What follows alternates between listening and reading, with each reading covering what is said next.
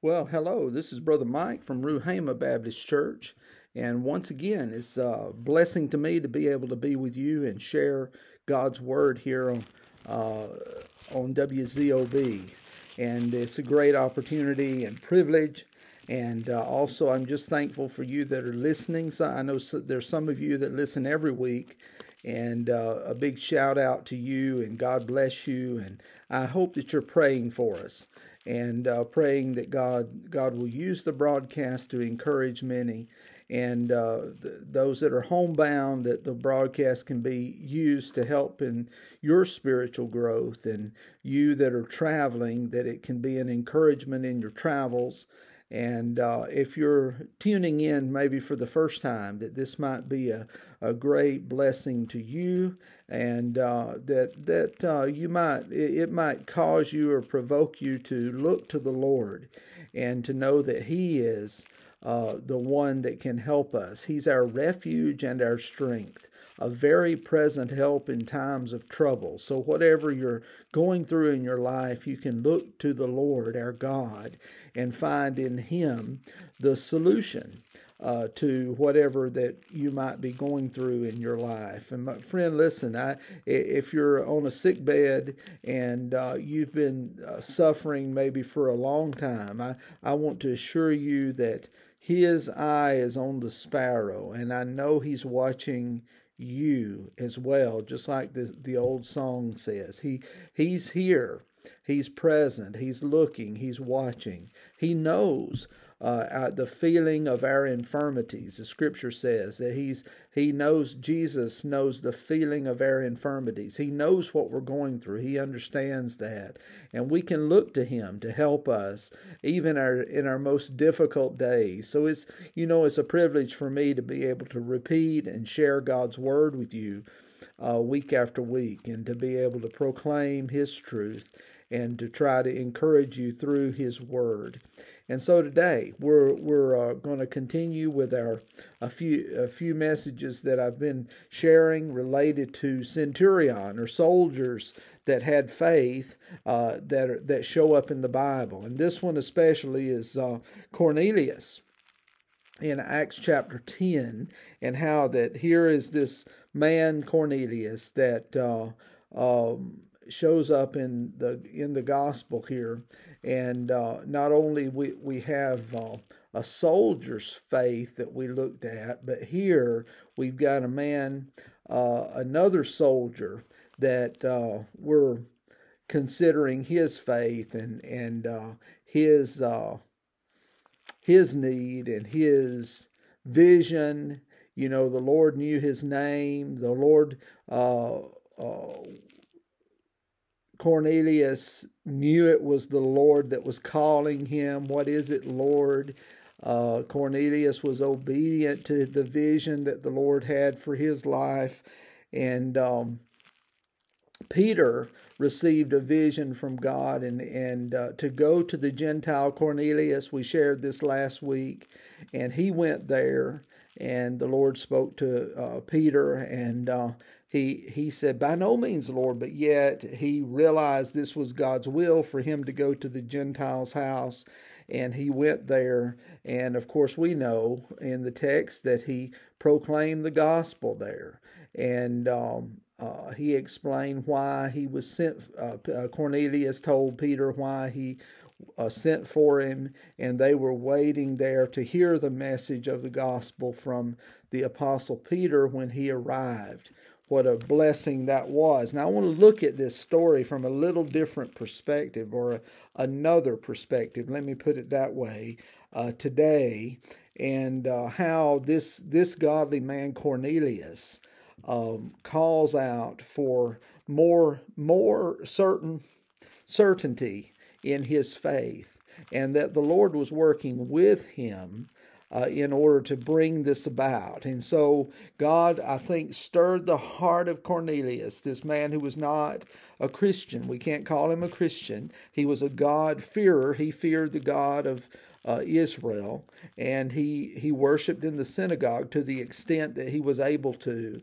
and acknowledged God, and he was generous towards God's people. He helped them, and was generous and gave alms, and he practiced his basic beliefs, and the Bible says he prayed to God continually. This is the kind of man that Cornelius was. He called upon the Lord continually, praying to the Lord, and of course we're told to do that, but yet he still was not saved. He was doing all of these religious things in his life, but yet he was still not saved. My friend, I don't know where you are today, but it could be that you're at a place in your life.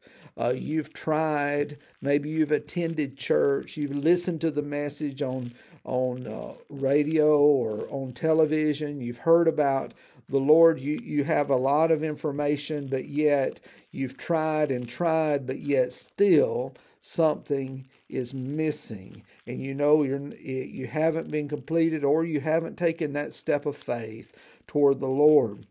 It's possible to believe in and pray to God and attend worship regularly and still not be saved. Now, I want to talk about this today and the seriousness of it. And I hope this will be an encouragement to you, to point you in the right direction, and to help you in your pursuit of truth in your own personal life. Let's take a moment and pray. Father, right now, just help us, I ask. Speak to the hearts of those that are listening, that you might draw them close to you. Today is my prayer. In Jesus' name, amen. Just a little bit. I mean, we've gone through the basic story of Cornelius.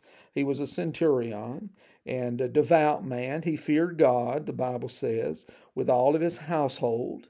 And he gave alms or donations. He was very generous to give to the Jewish people, and he prayed to God continually. So I guess he's similar to that centurion that we found in the Gospels that helped to build a synagogue, and so he's similar to that man.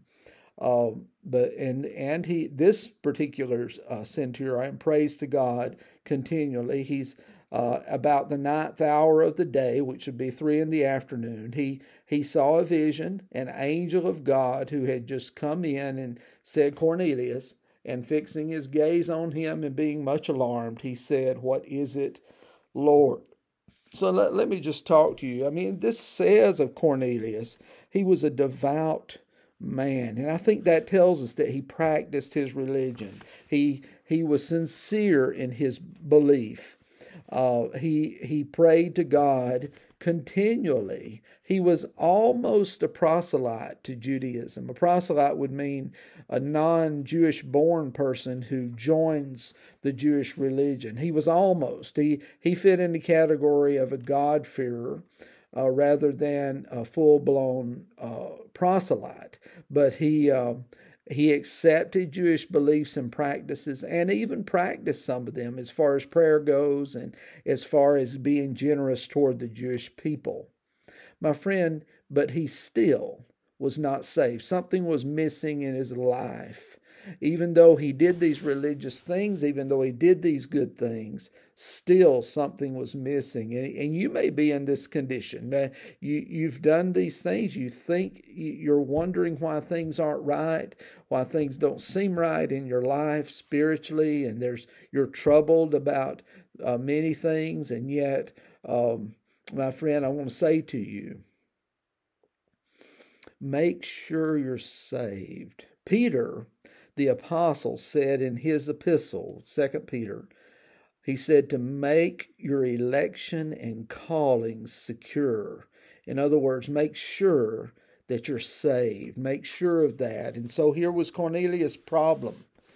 Here he had done everything, and probably to the best of his ability or knowledge, to the limit of his understanding. And yet he still was not saved. So it's possible to be in that condition. And I think a lot of people maybe are in that condition. They may even have gone to church for many, many years. I remember a dear man in a nursing home in a town where I was working at the time, and we shared the gospel there, and I had a burden to talk with him, and he was 80, probably 80 plus years old, and I talked to him about Christ and how to be saved, how to be sure of it. And then I talked to him about praying to the Lord and calling on his name. And he just simply told me he didn't know how to pray. And I think many people may be this way. You know, even the disciples of the Lord, they said, Lord, teach us to pray, as John taught his disciples. So it's, you know, this particular man I talked to, he had been to church in his life, and I'm sure he felt that he had done. He probably felt that he had done some of the right things in his life, but yet he didn't know how to converse with God at all. And if you're in that condition, I just want to encourage you. The Bible says, whoever will call on the name of the Lord shall be saved. And I think the intent of that passage is call believing in Christ. That's definitely the way of salvation. When we call on the Lord, we turn from our sin and turn from ourselves and turn toward the Lord Jesus. This is how we're saved. We have to believe Christ. We have to believe that He's the Son of God, and that He died for our sins, and that He rose again on the third day. And we take Him as our Lord and Savior. As many as received Him, to them gave He the power to become children of God, even to those that believe on His name. And my friend, I hope today you believe, you trust in the name, the wonderful name of Jesus Christ. You know, there's something else about Cornelius. Remember, the Bible tells us that he feared God with all of his household. I mean, that's an interesting verse there in Acts 10, verse 2. In Acts 10, verse 24, it says, when Peter arrived at Cornelius' house, the following day he entered Caesarea. Now Cornelius was waiting for them, that would be those with Peter and those with him, and had called together his relatives and close friends. He called them all together. My friend, he wanted them to hear what Peter had to say. And when Peter arrived, he found many people assembled there. Now, so here is Cornelius, this good, devout Gentile man who believes in the one true God, but he knows something's missing in his life. He wants to understand what it means, and so the angel has instructed him to get Peter over there to his house. Peter came, and when he got there, his friends and relatives and household are all gathered waiting to hear the message of the gospel from Peter. Now, here's the thing I want us to consider about this particular point, that it's possible for us to have others around us who care for us and care about our spiritual condition and still not be saved. It's possible. All around Cornelius were those that respected and cared for him.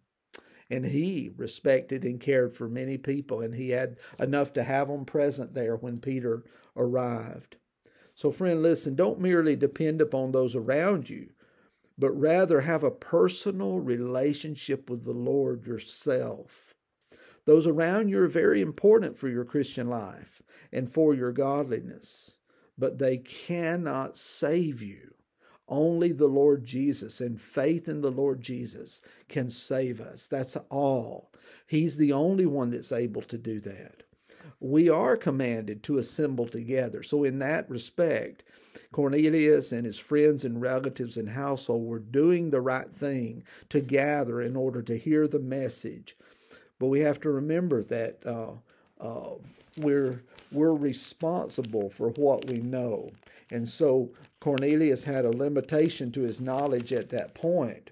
But it is possible to have around us the others that have a like mind and all of that, and yet we're still not saved. My friend, listen, I hope today that even though you may have parents or grandparents that are saved, you may have friends or relatives, children, you may have some that are preachers or deacons, you may have some Sunday school in your family or among your friends, but still, my friend, before God, you will have to answer one day for your own personal self, your own personal condition before God. And that's what these messages are all about, trying to point us on to what Peter and the apostles were going to preach regarding Jesus and our hope that's only in Christ. Only Christ can save. Only Christ can save. We want our friends and relatives and neighbors and our household to know about Jesus and to put their trust in Jesus. We want that to happen, but they can't save us. And even if they're saved, that doesn't save us. And so, friend, listen, may you turn in your heart and mind to the Lord Jesus yourself and put your faith and trust fully in Him and in Him alone. Okay, thirdly, I want you to think about this aspect of Cornelius' experience and this story that we're trying to explain. He had a vision, about 3 o'clock in the afternoon. He had a clear vision of an angel that appeared to him.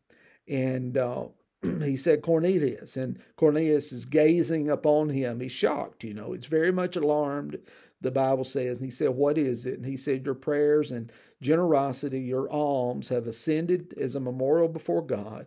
Now send some men to Joppa and send for a man named Simon, who is also called Peter. He's staying at the tanner named Simon's house, whose house is by the sea. And the angel who was speaking to him left. He summoned 2 of his servants and a devout soldier and those who were his personal attendants. And after he had explained everything to them, he sent them on to Joppa. Now, here's a miracle that happened while Cornelius was praying. God sent him an angel in a vision to him. And this is interesting because he clearly saw it. And when Peter arrived, he came, Cornelius falls down at his feet, because this angel had sent for him. And so Cornelius misunderstood, but he reacted. And at that point, remember, he's still not saved. Even though he had a vision of an angel, he's still not saved. That didn't save him. We are not to trust in anything except our Lord and Savior, Jesus Christ. As important as miracles are, they are not the substance of salvation. The miracles that we're to hold dear and to hold near to us are the miracles of the incarnation, Jesus Christ, God's Son, born into this world. The miracle of the incarnation, the miracle of the atonement, that God's Son, the Lamb of God, would die on the cross for our sins, that we might be forgiven of our sins. That the miracle of the resurrection, that God's Son who died on the cross was buried and rose again. He was raised from the dead. And so many witnessed to that. Many were able to witness to that fact, that he was raised from the dead. And because he lives, we shall live also. And because he died for our sins, we can know forgiveness of sins and assurance of salvation. That's the great news of the gospel. But here's a word of warning, my friend. It's possible even to see visions and to dream dreams and to see miracles, but still not be saved. It's possible. Many people. Jesus said there would be those that would say, Lord, haven't we done miracles in your name, basically? And he said, depart from me. I never knew you. So it's possible for those things to happen, even close to us, and for us not to be saved. Oh, my friend, please today put your faith and trust and hope only in Jesus. Believe in Him, trust in Him, depend upon Him. Have your faith and hope only in Jesus. You know, the Bible says of Cornelius, he was a God-fearer. You know, and that he gave alms to the Jewish people. This tells us something. He was a sincere man in his beliefs. He loved the Jewish people. He gave to the poor.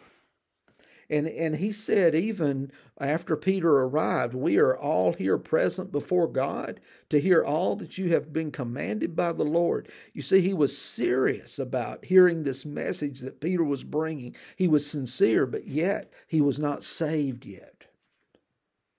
When he hears the truth, he responds properly.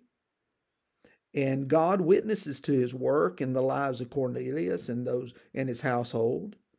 And the gospel was effectively working among the Gentiles and for salvation. It's true. But as sincere as you may be, sincerity will not save you. It's important to be sincere, but we can be sincerely wrong. My friend, listen to me, you know, and I don't want anyone to mistake, you know, true faith for sincerity for true faith. We're saved only by grace through faith. It's not of ourselves, whether it's miracles or whether it's sincerity or whether it's religious upbringing.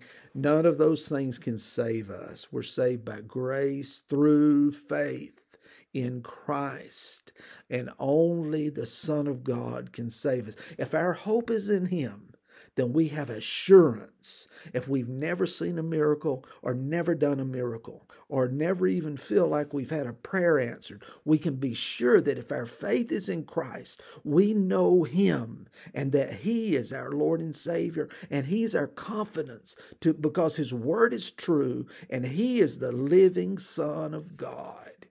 Amen. I hope today your faith is in the Lord Jesus Christ, in Him only, no matter where you are or what you're going through. Just trust Him. Look up to Him. He's there. He's present. He's near. He promised to His people, I will never leave you nor forsake you. A great promise from God's word, and you can depend on His promises. My friend, listen today. If you've never been saved or you don't have this full assurance of salvation, call upon the name of Jesus. He's living. He is our access to the Father. Through Christ, we have assurance that we know God. Oh, my friend, trust in Him and trust in Him alone. Oh, Lord Jesus, today, help those listening to be encouraged. Keep your hand upon them, work in their hearts and lives, that many would have this assurance of salvation, confidence in the day of judgment, because their trust is in Christ alone for their salvation. In Jesus' name, amen.